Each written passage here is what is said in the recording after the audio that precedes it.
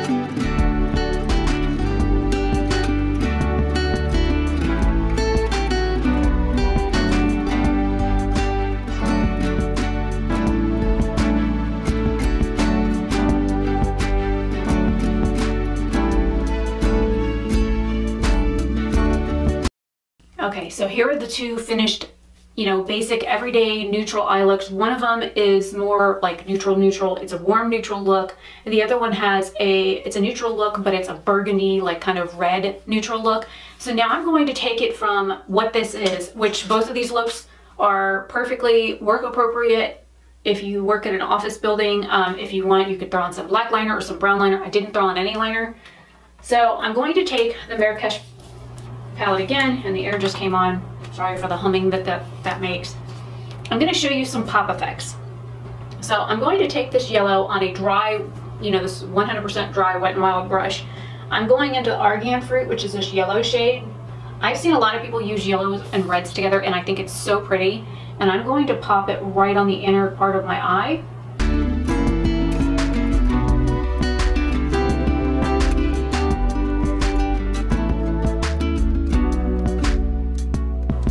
Now, it's not as vibrant as I would like.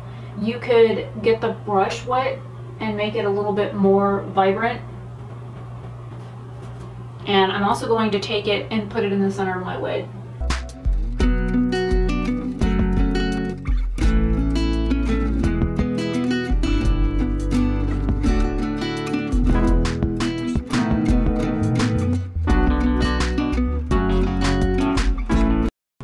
The reason I press over shadows is because I have hooded eyes, but my eyelid, my mobile lid stops right here. And if I don't press over it, what it does is the shadow like seeps into the fold of my eyelid and it eats the eyeshadow. So here we have the one modified eye look. Not too much different, but different enough. Now with the other eye, with it being mainly a warm neutral eye, I'm going to go for this red shade. This is Cafe Arabe. I'm gonna pop this under my lash line.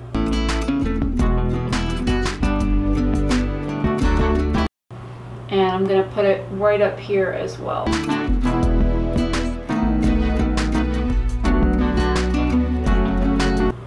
You could use a different brush than the one that I'm using. I just didn't want to get another one dirty.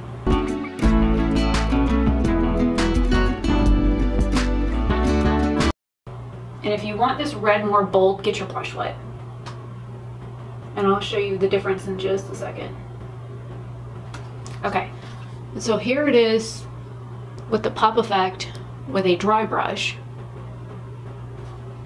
I'm gonna use what's left on here, just a little bit more under my lash line. Dry. Now, just getting regular tap water. I get the brush wet, and then I have a washcloth in my lap. And then I tap it usually on like my wrist or the back of my hand so that it's damp, but it's not like wet. I don't want it like soaking wet, I just want it damp. I'm going back into that Cafe Arabe shade. And we're gonna go right back up above the lash line.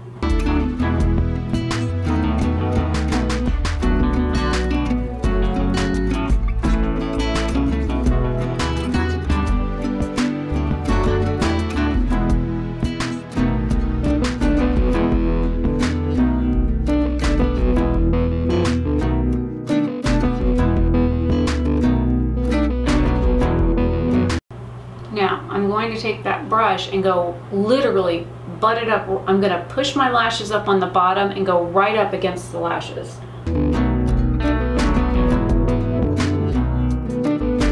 need the brush a little bit more damp.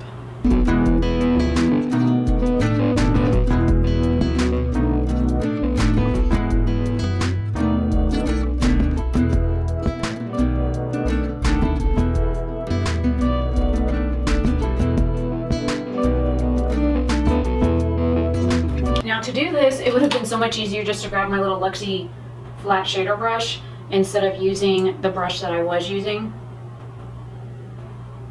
But again, I didn't want to dirty another brush. So let me show you this.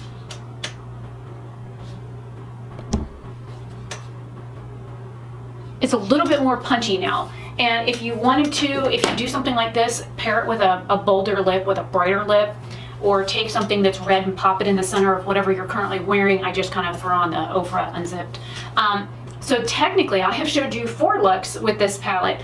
Now initially I think I used 8 shades out of here. Let's see.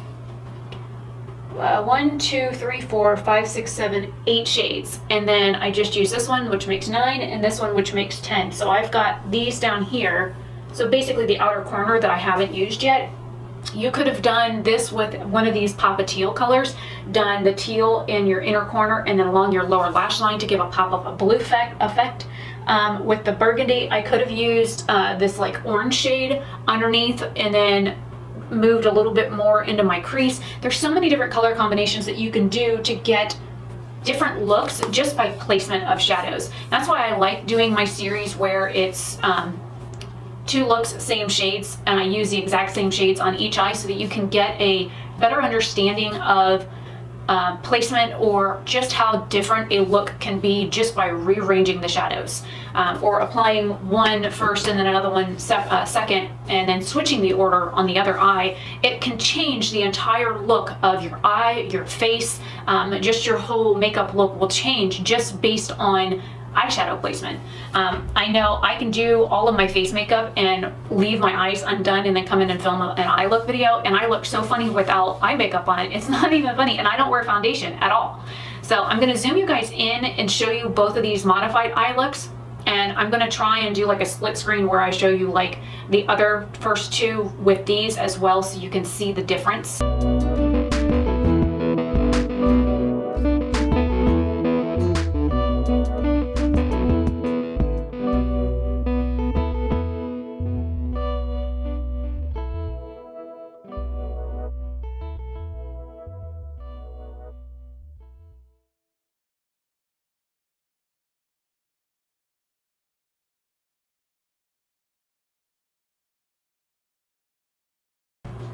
So hopefully this is helpful for you guys to see not only a first impression, I'll get into that in a second, but different applications, different effects that you can get with eyeshadows. I didn't talk through the first part. It's basic eyeshadow application.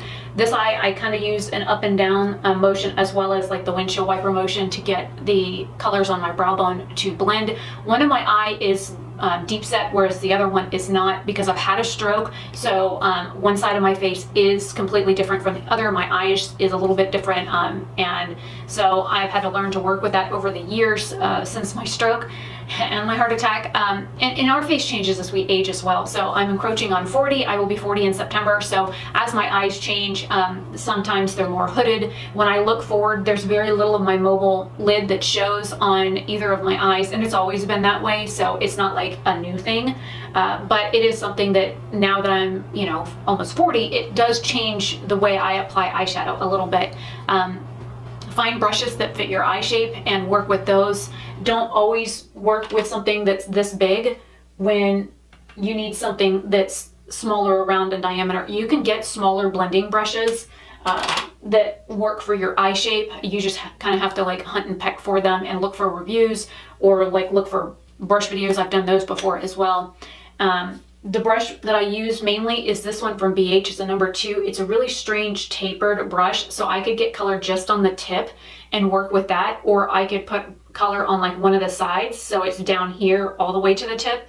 So as I put it on, the tip applies the lightest amount of product, whereas further down on the brush, because it's tapered, applies a little bit more richer. Also, the angle of the brush you hold it, if you hold it like this versus like this, depends on where you're going to get shadow placement. So those are also things that you can take into consideration when applying eyeshadow so that it's more even, or you can get different effects by holding it in different spots, holding it here, or even holding it here. You're going to get different densities of color on the eye. Now, this is I think the last of the 4 palettes from Nomad Cosmetics that I had to do first impressions on. I love these shadows. They blend super easily. You don't have to like think to use them. The color selections are really pretty. Like I said with this one, this is a neutral palette. For the most part, it's a warm neutral palette. A lot of these are all warm shades, and then of course you have an entire row of blue. And of course the color story on the palette is what I think when I think like Morocco or Marrakesh. So this is very appropriate for the region in which this the region in which this palette was designed for. So it makes a lot of sense to me. I have a couple of friends that are from Morocco, so I know what it looks like over there. I have watched a few movies that were based out of Morocco. There's some awesome series on Netflix. If you have Netflix, they are in, of course, other languages. Some of them are in Arabic, some of them are in French, some of them are even in Spanish. If you can't understand those languages, just watch them with the English subs on. There was like a spy show that I watched. The series that I watched was amazing. This woman basically was a clothing designer who worked her way up and then ended up fighting the Germans. So it was really interesting. Plus, looking at all the colors and the textures from the markets when she would go and pick fabric, the way that she designed clothes, the way that she designed her studio to have like the wallpapering, the furniture, the floors. This is what you see when you go and see Morocco. Like hotels, the water features, the walls, the tiling done, it all looks very artistic like this, and it's so beautiful and colorful, and they have really rich tones, and you're going to find a lot of warm tones there anyways. But this palette is like a perfect color story for that region of the world.